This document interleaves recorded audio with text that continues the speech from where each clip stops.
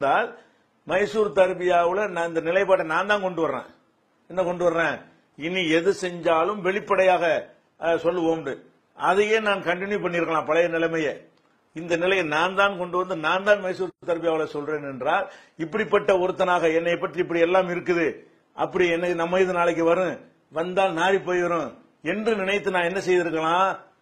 நான் சொல்றது சரியில்லை, ஒரு நடவடிக்கை எடுத்து ஒரு மொட்டையா சொல்லி விட்டுருன்னு ஆக்கியிருக்கலாம். அதே நிலை நீடித்திருந்தால் அப்படித்தான் சொல்லி இருப்பார்கள். வேற ஒன்று வந்திருக்காரு. நான் இவ்வளவு பிராங்கா அந்த விதியை நான் இது கொண்டு வர்றேன். அப்ப அதுலயே அந்த மாதிரி இல்லைங்கிறதுக்கு இதுவே ஒரு பெரிய ஒரு ஆதாரமா நீங்க எடுத்துக்கொள்ளலாம். மறு வரல, விசாரணைக்கு வரலன்னு சொல்லி நீங்க நடவடிக்கை எடுத்துடலாமே. அப்படியா?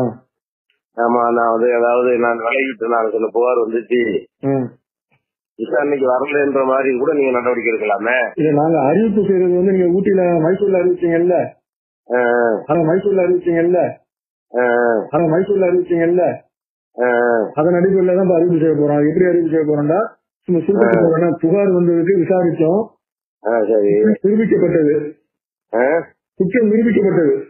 சரி, அதன் அடிப்படையில் சகோதரர் பிஜே எக்காலத்திற்கும் எந்த பொறுப்புக்கும் வர இயலாதபடி நீக்கி நடவடிக்கை எடுக்கப்படுகிறது. இந்த மாதிரி அறிவிப்பு செய்ய போறோம். வேற அதாவது ஜமாத்துல எனக்கு வழக்குலாம் நீங்க எடுத்து வேணாம். சரி, அது ஜமாத்துக்குள்ள உள்ள கண்ணியம் தான் ஃபர்ஸ்ட்.